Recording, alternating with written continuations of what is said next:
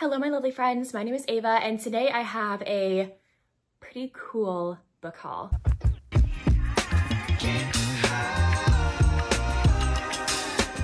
I went to this annual book sale that happens in the town over from mine. Small town. Both of the towns are small towns. Anyway, they have an annual book sale where they just put like a ton of books in this warehouse, and you can just look at all of them and buy books, obviously. And then they gave me a tote bag, big, and was like, if you are able to fill this tote bag with books, you only have to pay us $10. So I was like, bet. Welcome to a historical romance haul. Either I think all of these books have step backs. I think every single one has a step back or a stunning cover. So let's get into this. A few of these I've never heard about before. So let's get into this. I got 26 books, by the way, for $10. I will definitely be going to that sale again. You can say that. I found this Stephanie Lauren's book. So this one is called The Edge of Desire, which is a part of the Bastion Club. And then they're on the back here, but then they're also in the step back. Like, I was a little worried because I think I started running out of Step Back Saturday books because I'm like, oh, I've already done that one. I've already done that one. But look at all the new ones I can do for Step Back Saturday. Stunning. Stephanie Lauren's has like amazing step backs. This is apparently second chance romance between our heroine and our hero. And she needs to get back in contact with the hero to clear her brother's name for some reason. I don't know. They used to be ex-lovers, so looks fun. I've actually never read a Stephanie Lauren's, but I know I need to. Next is The Knights of Rosecliff by Roxanne Becknell. Look at there's a little cutout here. And then you open it up and look at this. She's holding a bow and arrow. Isn't that so cool? It looks like medieval. I think this is a medieval romance. It's so pretty. Our heroine Ronwyn has nothing but hatred for the English until destiny finds her seduced by her enemy, kissed into submission by a man she sought to kill, who now takes her prisoner. Say less, yes. So many buzzwords are in there. I found a few Catherine Anderson books, and I just buy her books because they have fantastic step backs. So this one's titled Forever After by Catherine Anderson with this 2-page stunner. Hello. So this one is a single mother romance, and our hero is the local sheriff named Heath, and he's trying to uncover all of Meredith's secrets. So it looks like this is a Western. Another Catherine Anderson is this one called Cherish. Look how pretty this is, just without the step back. But get ready, because look at this step back.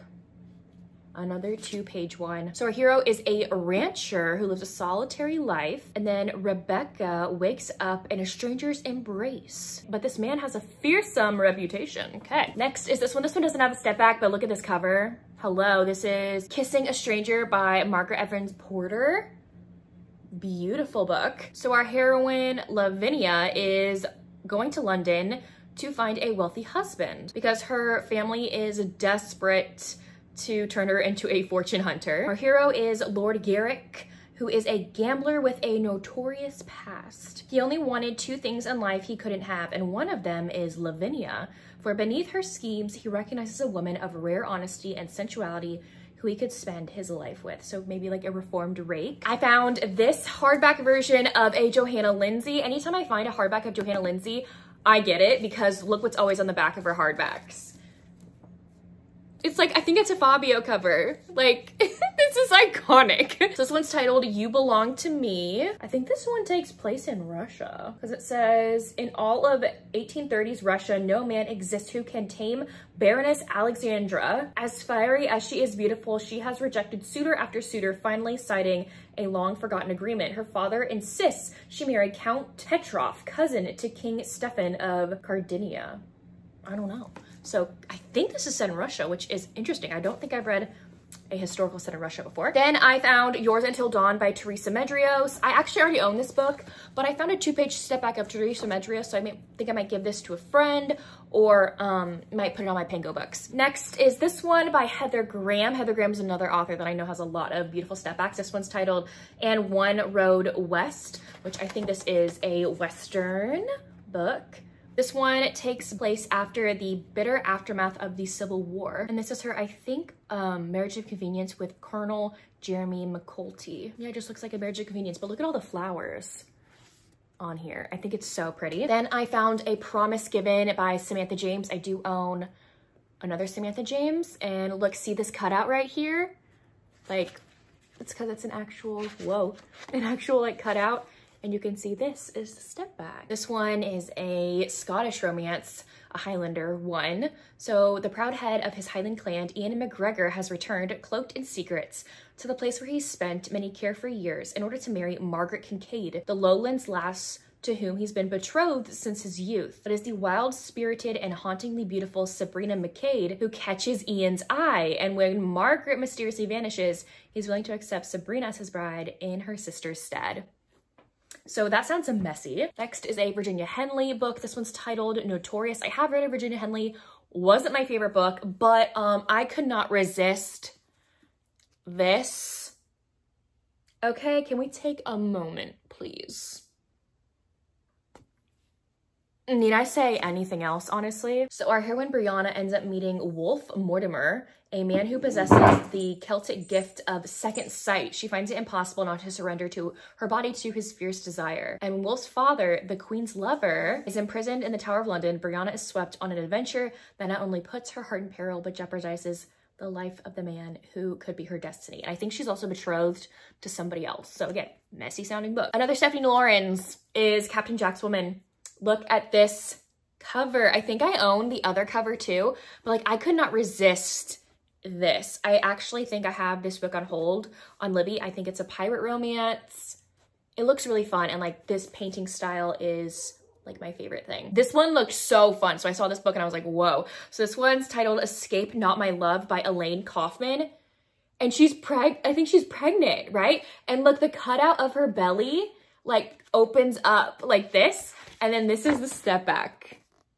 Like this is one of the coolest step backs I own. Like I think her pregnant belly is like the cutout. That is so cool. So it looks like Jennifer is like a troublesome woman, okay? And her father has sent a gunslinger, a very famous gunslinger, to find her and bring her back home. And I think that's her romance with him, with the gunslinger that's like sent to kidnap her and bring her home, I guess. Next, I did find a few Catherine Coulter books. So this one's Secret Song. And this is the step back. Very unique. I've never really seen anyone like this. There's like a border here. It's really cool. It looks like this is a conclusion novel to the Song trilogy. So I'm not really going to read this one because it is the last book in a series. I don't want to spoil myself. I found this one by Catherine Coulter, which is absolutely stunning because I saw the pirate ship and I was like, pirate romance. Yes. Okay. This one's Devil's Embrace by Catherine Coulter. Like this is raised right here. It is absolutely stunning. So is the spine. This is the back. I don't know if this is a pirate romance because it doesn't really read like it. It just seems like this heroine meets an aristocratic dude and they fall in love or something. That's what the back says. But who knows? He might be a pirate in secret for all I know, because why is there a pirate ship back there? Oh, I also found Fire Song by Catherine Coulter, which I think is the first book in that song, the first Catherine Coulter book I saw, the Song series. I think this is the first one. It looks really cool. Look at the back too. I feel like there's also some maybe like mythological, like magic stuff in this, which seems really fun. My last Catherine Coulter book is Midsummer Magic. Look at another stunning cover. More raised letters here. I've never read a Catherine Coulter book, but I do know a lot of my friends who collect historicals collect her books as well. So it's absolutely beautiful. Clever, beautiful Frances disguised herself as a mousy Scottish lass to keep Hawke, the notoriously rakish and dashing Earl of Rothmere, from being forced to marry her. But she was chosen as his bride for that very reason. Wedded, bedded, and finally deserted, Frances quickly sheds her facade to become glittering London's most ravishing and fashionable leading lady, only to find she has roused the ire and ignited the passions of her faithless husband. Another messy book. Next is The Tea Planter's Bride by Rosemary Rogers, another author that I've heard great things about. This is the 2-page step back. These books have like fantastic dresses, fantastic flowers. I love it. So it looks like Cecilia came to London to become a proper English rose. And this is her romance with Grant Hamilton, who is a daring and unpredictable American rogue who senses a kindred spirit in the stunning copper-eyed beauty, whom he has agreed to escort through London's social whirl. Next is The Tender Texan by Jodie Thomas, another one with a cutout here. Also, I love how there's like blue bonnets on the front, very Texan. And this is the step back for this one. More blue bonnets, which is so pretty. This one's so pretty. So on the brink of manhood, Chance White agreed to settle down and build a home with a lovely stranger. The boy in him never considered the possibility of love, but the man in him could not deny the passion.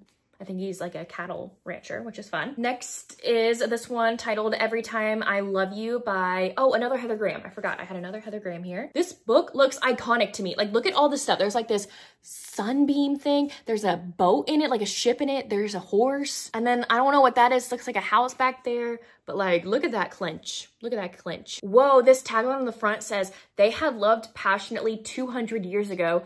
Could it be happening all over again? I don't want to read the summary for that one because I don't want to spoil myself because that looks fun. Oh, another Stephanie Lawrence that I found is this one. This is titled Temptation and Surrender. This is a part of the Sinister series. This is a very interesting cover. And then it also has a step back. This one says, handsome, wealthy, and well-born, he had everything a gentleman needed to enjoy life to the fullest. Everything, that is, except the passion he could find in her bed. Scandalous. I found a Kathy Maxwell. I do collect her books because her step backs are stunning. So this one is A Seduction at Christmas.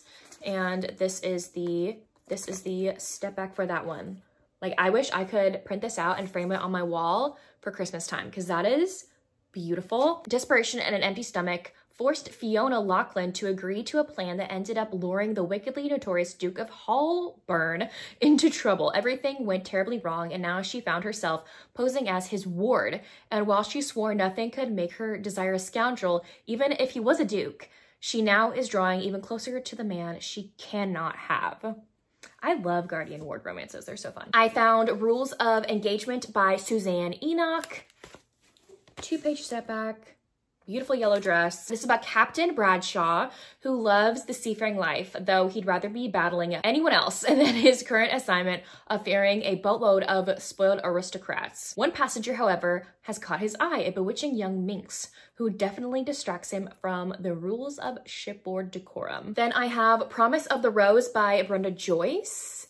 Like, this is really cool with like the armor and the rose. And then when you open it up, you have this beautiful red step back. So this one's about Mary, who is the beautiful daughter of the Scottish king and an unwilling prisoner of the Norman invaders. The headstrong princess refuses to reveal her identity, even if it means sacrificing her virtue. But in the arms of a dangerous enemy, she discovers a powerful passion and a powerful promise. That one does sound a little bit iffy to me because it kind of sounds like non-con.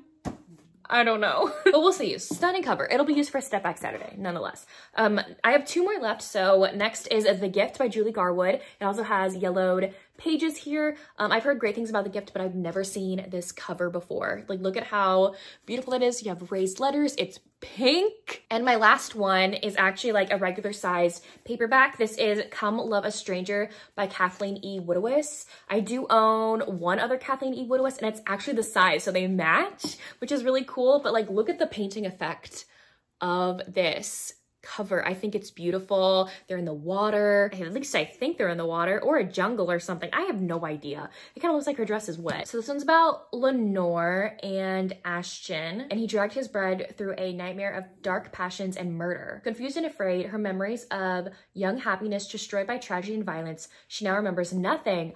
So it's an amnesia. Okay. Not who she was, not the horrors she has suffered, nor the 2 men who now fought to claim her. Who's the other man? I don't know. So those are all the books that I got for $10. I got all those for $10. Please give me a round of applause. $10. They will be added to my historicals up there. I do need to put them in order because I organize my historicals alphabetically by author. So that's going to take a little while to do. Anyways, let me know down below if you've read any of these books or if you plan to. I would love to know. And if you don't feel like commenting any of those things, be sure to leave me a horse emoji in the comment section down below. But anyways, thank you all so much for watching. I will see y'all soon in my next one. Bye, y'all.